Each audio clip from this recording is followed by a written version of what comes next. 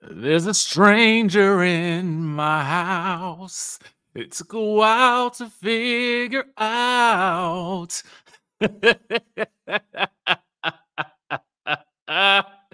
Oh, the neighborhood talk, y'all ain't no more good, and I love it. We're gonna talk about why I am singing that song in just 1 second. Y'all, if you like reality TV related content, make sure you guys subscribe to this particular channel and make sure you guys like this particular video because we got a couple of things that we need to discuss. Okay. A little bit of quick housekeeping. After subscribing, make sure you guys click the link in the description of this video. Pre-order my new book, The Wickedest Wives. It's a series. This is book 2. It will be out on May the 14th. So make sure you guys go ahead and grab that. And also check out my travel vlogs over on my personal channel on Richie Skye in Real Life, where we're taking you all through. Man, I got so much planned for that channel. It's about to be lit. Okay. All right. Now, with that being said, speaking of lit, all right, and speaking of strangers in the house, the neighborhood talk, y'all took me out yesterday. So, fun fact, I was actually slated to do this video last night, but I just had a lot going on. And I also did the a podcast with Dr. Chandra. If you guys aren't familiar with her work, I actually posted one of her articles during my last Potomac review, not this past week, but the week before. So we talked a little bit more about the colorism of it all in Potomac. So be sure to check that out on Thursday. I think that will be featured on Fox Soul. So anyway, let's take it back, forth and forth. All right, Simon, and you know my name is Simon. Simon doesn't understand why Porsha chose to move back into his McMansion after her divorce filing. Says she has her own McMansion she can live in. Okay, so let's get into it. All right. First of all, shout out to Yes That's D, okay, the staff writer who wrote this. It's the magic of it all for me. Okay, so anyway, I gotta read it to you how it's written. It says it's no secret that after Porsha Williams learned of Simon Guobadia's checkered past, she wanted out of their marriage. However, it appears she doesn't want to be out of his Georgia home, according to Simon, that is. Porsha said, cheers to the girls' weekend. I'm staying in your house. Anyway, these documents were obtained by Radar Online because y'all know I tell y'all all the time the documents float in the sky like in the ether. Okay. So Simon denies Porsha's claims that he changed the locks and kicked her out of their marital home. But it's important to note that the home was purchased by Simon prior to their marriage. Now, he claims this is the only home he owns in the U.S. of the A. Now, Simon says he's been, quote, the sole payer of the purchase and expenses on the mansion since buying it on November 8th of 2021. He also says, well, the report also says Simon informed the court that he's remained in the marital house with his children during the divorce, adding that Porsha has since moved back into the marital residence since filing for an emergency hearing. It's also important to note that Porsha does have her own $1.8 million home that she purchased when her ex-husband, Cordell Stewart, kicked her the heck out. We all know Simon can take some paperwork. No, it says we all know Simon can fake some paperwork based on his criminal history. So we'll just have to wait and see how this plays out. The writer, my word. It's the phrasing, it's the song choice, it is all of it. But moreover, I do have to wonder why it is Porsha would want to stay in the marital home, if it is indeed, in fact, a thing where she was shocked, appalled, surprised by the report that she perhaps indeed was sleeping with the stranger in their home. But little did she know the stranger for her might have been Simon. Mm. Well, a lot of you guys were saying a lot of these things happened back in the 90s or the 80s. So, was Porsha even born then? I don't know. But what I do know is allegedly this is the cause of, all of the stuff that came out was the cause of the things that's happening right now. I don't know. What I do know is I would think that I would be wanting to get out the house. You know what I'm saying? It sounds like to me the worst thing in the world would be to be stuck in the house with somebody that you're trying to get a divorce from. Now, maybe she renting out her home so she can't use it. I don't know. That could be definitely the case. But what do y'all think? Let me know in the chatterization down to the below. Okay. For those of you guys who don't understand my lingo, chime down in the comments. All right, so look, let's talk about Bambi. Okay. Now, I watched the whole Bambi interview with Carlos King. I took 3 pages of notes. It took me 2 hours of my time yesterday to get through it because when I'm taking notes on these types of interviews, I'm writing everything down and I'm thinking to myself, I'm pondering, I'm like thinking about what is the story for me based on what she has given us, right? So that's the question that I'm constantly asking myself. So the interview was good if you are wanting to know more about Bambi and her version of the timeline for which we have heard various versions of from various parties, aka Diamond, aka Erica, aka Scrappy, aka Scrappy again, aka Erica again. And now we got to hear it from Bambi again. But I feel like in this version of the story, I felt like Bambi opened up a bit more than maybe I feel like she did in previous interviews. I mean, just a couple of like little highlights outside. Well, let's talk about this headline first, and let's reference our friends over at its_on site. Okay. But they wrote in their caption, it seems like the Bam had her hooves up in a little bit of everything.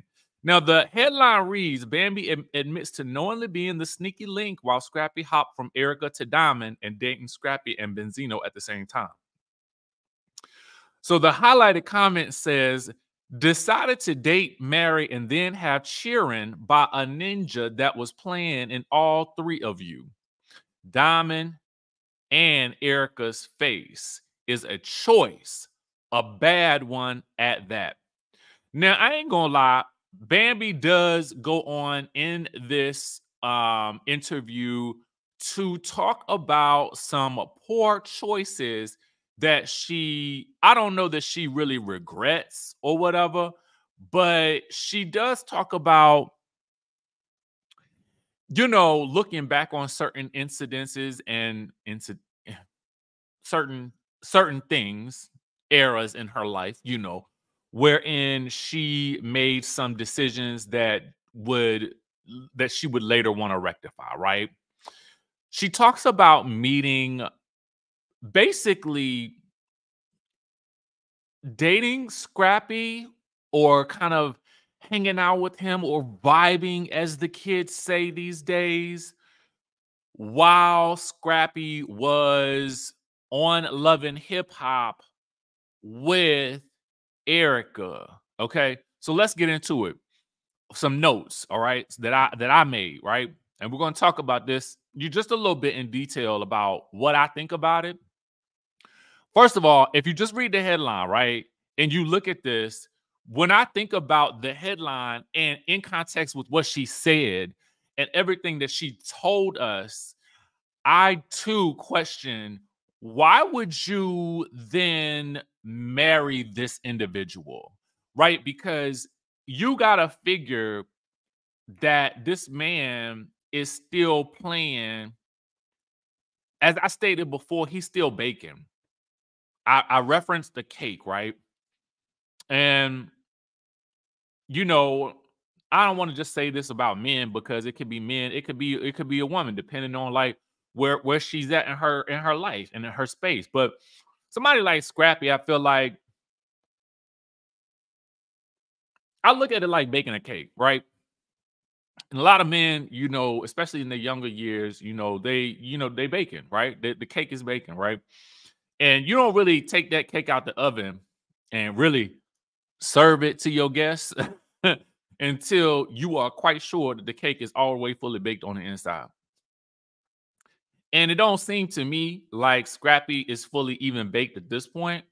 I'm not saying that's a bad thing. What I'm saying is that you just got to understand when your food is done and when it's not, and when to really eat it and serve it, because you don't want to serve an uncooked dish to your people.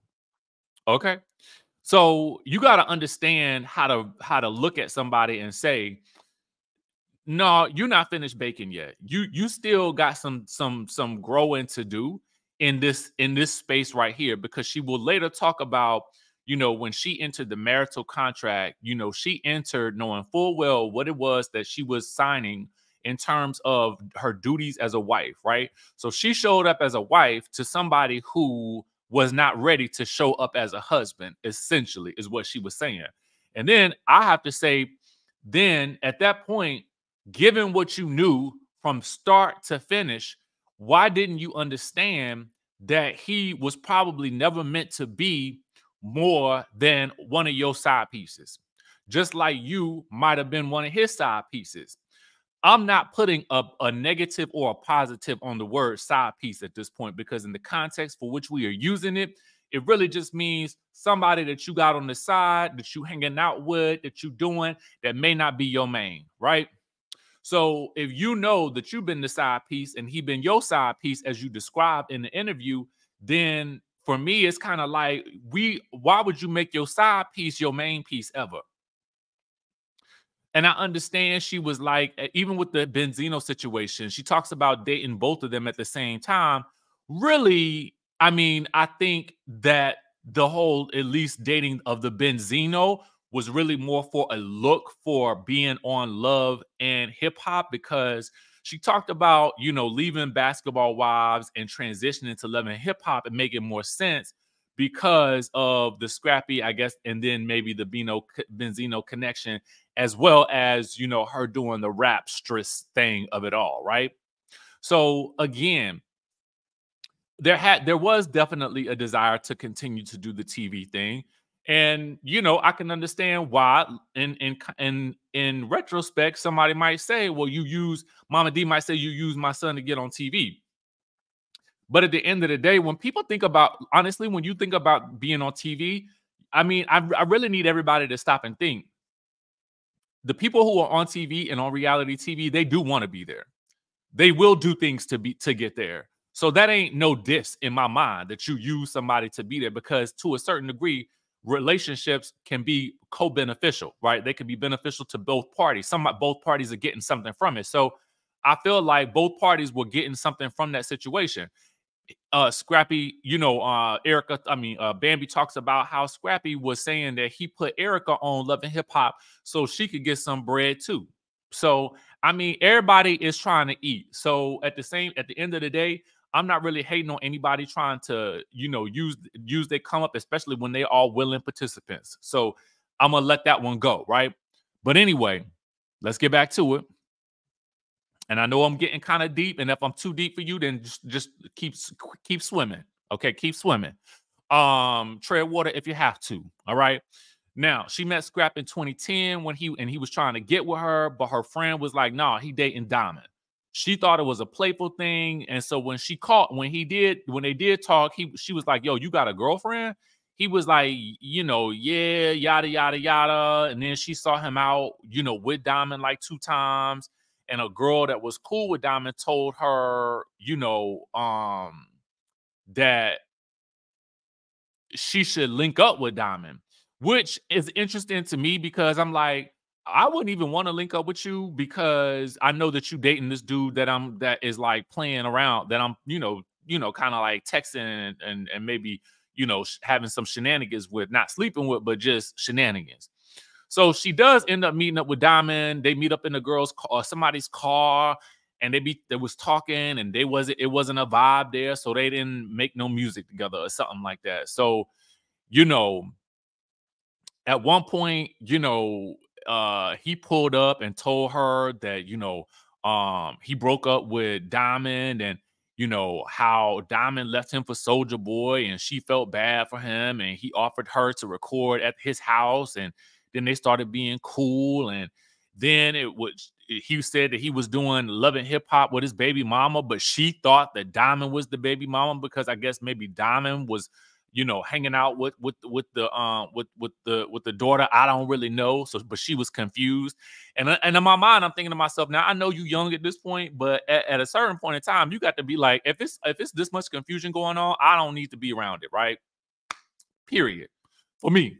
Anyway, but everybody has been young and dumb at a certain point. So I'm gonna let that go. Some of the stuff that I'm not gonna let go. But anyway, she started, so they started filming Love and Hip Hop, and he would call her during filming, and he called and said he got into a fight with Stevie J, but she would not repeat what he allegedly told her happened between Erica and Jocelyn, which leads me to believe that she might want us to believe that Erica got the beat down by Jocelyn, but I don't know. What do y'all think? Let me know in the comment section down below. Anyway, they was hanging out after scenes. He was hanging out with Scrappy. She was hanging out with Scrappy, but he was telling Bambi that he was just trying to help Erica get a bag. Now, towards the end of the season, they started getting closer and realized that they really liked each other. And then he introduced her to Steph and Mona at one point in time. Steph and Mona being producers of the show, I guess. All right, so especially with Mona being the name. Steph, I don't know who that is. I probably should know, but I don't. Anyway, she said she started to notice a pattern with him and Erica, and he kept denying that he was with her. And at that point, she ended up meeting Kirk and Benzino, and somehow Benzino was like, yo, we're going to do this scene at the pool. And she talks about how they were cool, nothing more. And so they did the scene at the cabin, but her and Scrappy was still talking and cool. And she said that this was before he went to rehab. So he ends up getting locked up the night that they went to the cabin. She didn't know why. She says that he was like all of their boyfriend, okay? Diamond, Erica, and her, because at the end of the day, she didn't know what he was doing, and he didn't know what she was doing. They could do whatever they wanted to do, and that was it. So this is my thing too. I get it to a certain degree.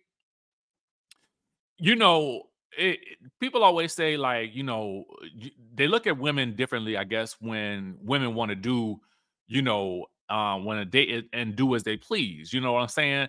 But men can do it, and it's okay. So for me, I'm kind of like, I'm like, it's like,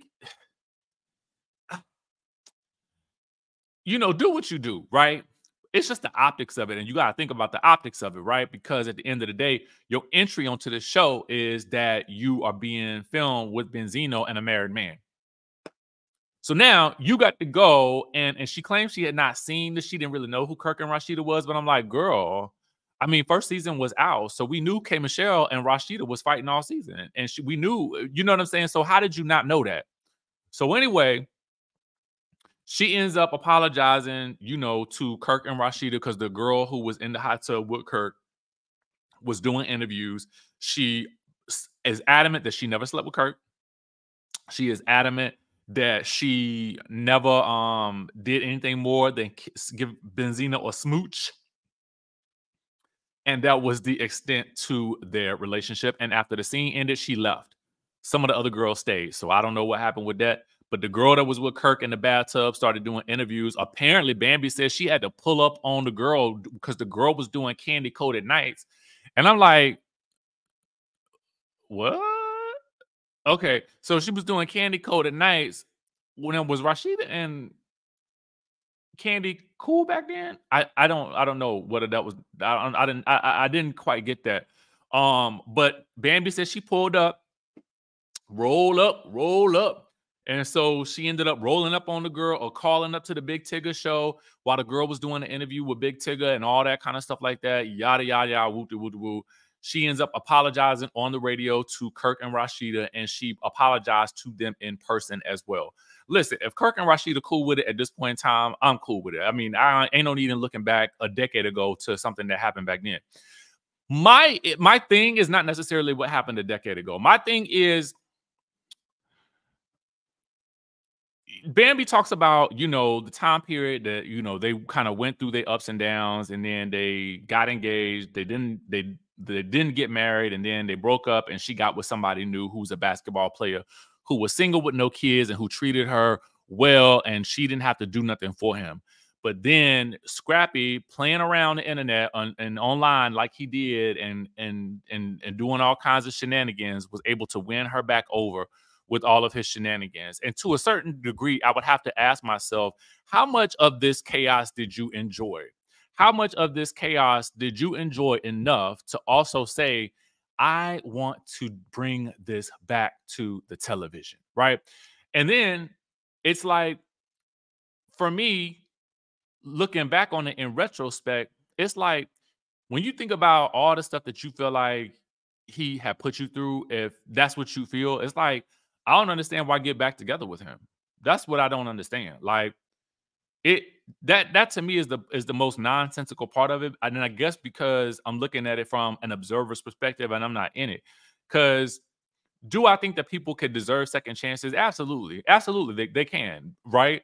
But did you ever feel like he had changed? Because even now, she talks about how, you know, he is saying all of this stuff about Erica Dixon online. But just yesterday, I guess he was at her house telling her he loved her and missed her, and claiming that he had posted something online about how he loved and missed her, but he ended up deleting it.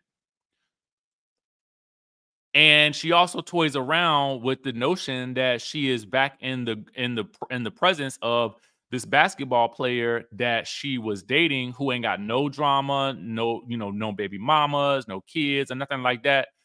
But he don't trust her, right? And she's like, I get it. I wouldn't trust me either. So, you know, if here's the thing, at the end of the day, um, I felt like it was an interesting interview because it was interesting to hear her perspective on things. You know, and how they navigated their relationship. But I think upon hearing all the details, it was obvious to me that this was something that should have ended a long time ago, and all of the signs were there. But that's just my thought, my opinion. Let me know what you guys think in the comment section down below. And of course, we will catch you in the next video.